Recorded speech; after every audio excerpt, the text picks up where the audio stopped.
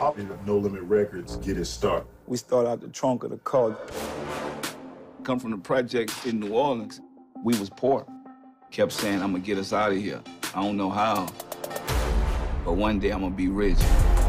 Nobody was buying his music. It wasn't even a real buzz in the street. You put that same dope mentality that you would do if you selling drugs into the rap game.